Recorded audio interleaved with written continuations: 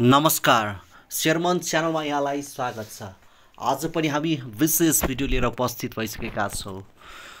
नेपालको शेयर बजारको सत्य र तथ्य जानकारी दिने साथै तपाईको व्यक्तिगत साक्षरताको स्तर बढाउनु यो च्यानलको मुख्य उद्देश्य हो। साथै कुनै पनि कम्पनीमा लगानी गर्नुभन्दा अगाडि एकपटक मात्रै भए पनि कम्पनीको अध्ययन गर्नुपर्छ भन्ने सिद्धान्तसहित यो भिडियो तयार पारिएको हो। यो भिडियोमा हामी प्रभु बैंक लिमिटेड र कुमारी बैंक लिमिटेडको फाइनेन्सियल इयर 2079-80 को वित्तीय विवरणको विस्तृत एनालाइसिस गर्नेछौँ। साथमा यी दुई बैंकहरूको कम्पेरिजन पनि हामी तपाईलाई दिनेछौँ र यदि यिनको डिभिडेन्ड क्यापासिटी के कति रहनेछ भन्ने कुरा पनि हामी तपाईलाई जानकारी दिनेछौँ। कृपया यो भिडियोलाई अन्तिमसम्म हेरेर साथ दिनुहोला। प्रभु बैंक लिमिटेड र कुमारी बैंक लिमिटेडको फन्डामेन्टल एनालाइसिस आर्थिक वर्ष 2079-80 को यसको डिभिडेन्ड क्यापासिटी कति छ भन्ने कुरा पनि हामी यो भिडियोमा तपाईलाई जानकारी दिन्छौँ। प्रभु बैंक लिमिटेड र कुमारी बैंक लिमिटेड नेपाल राष्ट्र बैंकबाट क वर्गको इजाजत प्राप्त बैंक हो। प्रभु बैंकले सेन्चुरी कमर्सियल बैंकलाई मर्ज गरिसकेपछि एकीकृत कारोबार गरेको थियो भने कुमारी bank लिमिटेडले Nepal credit and commerce bank NCC बैंकलाई मर्ज गरेपछि एकीकृत कारोबार सुरु गरेको थियो। मैले तपाईलाई यो जानकारी दिएँ। त्यस्तै गरी यो कम्पनीको क्यापिटल सेक्सन हेर्ने हो भने प्रभु बैंकको 23 अर्ब 54 करोड रुपियाँ रहेको छ भने कुमारी बैंकको 26 अर्ब 22 करोड रुपियाँ रहेको छ र भने पेड अप क्यापिटलको हिसाबले हेर्ने हो भने कुमारीको पेड अप क्यापिटल नै बढी देखिन्छ।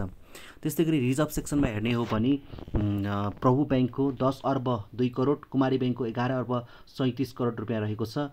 यो कुमारी बैंक नै अगाडि देखिन्छ। मैले तपाईलाई यहाँ केही गलत भएको रहेछ, यो यसमा कुमारी बैंक नै अगाडि देखिन्छ। त्यस्तै गरी रिटेन अर्निङमा 16 करोड रुपियाँ रिटेन अर्निङ थियो भने कुमारी बैंकको नेगेटिभ 84 करोड रुपियाँ रहेको कारणले गर्दा प्रभु बैंक नै रिटेन अर्निङमा अगाडि देखिन्छ। मैले तपाईलाई यो जानकारी दिएँ। त्यस्तै गरी लोन एन्ड एडभान्सको रूपमा हेर्ने हो भने प्रभु बैंकको 2 खर्ब 38 अर्ब रुपियाँ रहेको छ भने 2 खर्ब 70 अर्ब रुपियाँ कुमारी बैंकको रहेको छ र लोन एन्ड एडभान्सको हिसाबले कुमारी बैंक नै अगाडि देखिन्छ। मैले तपाईलाई यो जानकारी दिएँ। तपाईँ हाम्रो च्यानलमा पहिलो पटक हुनुहुन्छ भने कृपया हाम्रो च्यानललाई सब्स्क्राइब पनि गरिदिनु होला र यस्तै अन्य कुनै कम्पनीको भिडियो चाहनुहुन्छ भने पनि कमेन्ट बक्समा कमेन्ट गरिदिनु होला। त्यस्तै गरी डिपोजिट हेर्ने हो भने प्रभु बैंक लिमिटेडको 2 खर्ब 89 अर्ब रुपियाँ रहेको छ भने कुमारी बैंकको 3 खर्ब 16 अर्ब रुपियाँ रहेको छ भने यसमा पनि कुमारी बैंक नै अगाडि देखिन्छ। त्यस्तै गरी इन्भेस्टमेन्ट हेर्ने हो भने 68 अर्ब प्रभु बैंकको छ भने 42 अर्ब कुमारी बैंकको रहेको छ र प्रभु बैंक नै अगाडि देखिन्छ। त्यस्तै गरी नेट इन्ट्रेस्ट इन्कम हेर्ने हो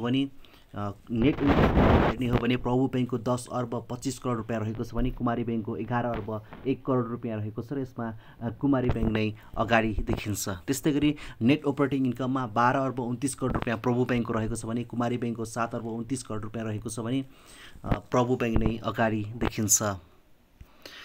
मैले तपाईलाई प्रभु बैंक र कुमारी बैंकको आर्थिक वर्ष 2079-80 को वित्तीय विवरणको विस्तृत जानकारी दिइरहेको छु। यो प्रभु बैंकको नेट प्रॉफिट 2 अर्ब 82 करोड रुपियाँ रहेको छ भने कुमारी बैंकको 1 अर्ब 96 करोड रुपियाँ रहेको छ भने नेट प्रॉफिटको आधारमा प्रभु बैंक नै अगाडि देखिन्छ। त्यस्तै गरी अर्निङ पर सेयर हेर्ने हो भने प्रभु बैंकको 12 रुपियाँ प्रति सेयर अर्निङ पर सेयर छ भने कुमारी बैंकको 7 रुपियाँ 46 पैसा रहेको छ भने प्रभु बैंक नै अर्निङ पर सेयरको हिसाबमा अगाडि देखिन्छ। त्यस्तै गरी मैले तपाईलाई डिस्ट्रिब्युटेबल प्रॉफिट भनेको सेयर होल्डरलाई बाँड्न मिल्ने प्रॉफिटको अवस्था कस्तो छ भन्ने कुरा हो। आर्थिक वर्ष 2079-80 को वित्तीय विवरणका आधारमा हेर्ने हो भने प्रभु बैंकको जम्मा 0 रुपियाँ 69 पैसा मात्रै डिभिडेन्ड दिन सक्ने क्यापासिटी छ। यसरी सरसर्ती हेर्दा यो बैंकले यो वर्ष कुनै पनि लाभांश दिन नसक्ने नै देखिन्छ। त्यस्तै गरी कुमारी बैंकको हेर्ने हो भने यसको नेगेटिभ डिस्ट्रिब्युटेबल प्रॉफिट छ, नेगेटिभ 3 रुपियाँ 23 पैसा यसको नेगेटिभ डिस्ट्रिब्युटेड प्रॉफिट छ।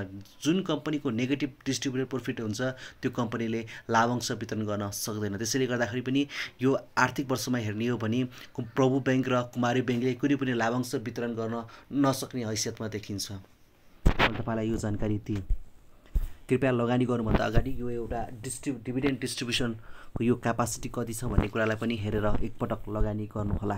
त्यस्तै गरी क्यापिटल एडुकेसी रेसियोको कुराकानी गर्ने हो भने प्रभु बैंकको 12.95 छ भने प्रभु बैंकको 12.95 छ भने कुमारी बैंकको 12.65 छ, जसले गर्दा प्रभु बैंक नै अगाडि देखिन्छ। त्यस्तै गरी इन्ट्रेस्ट रेट स्प्रेड हेर्ने हो भने 4.86% रहेको थियो, कुमारी बैंकको 4.98 भएको कारणले गर्दा कुमारी बैंक नै इन्ट्रेस्ट रेट स्प्रेडमा अगाडि देखिन्छ।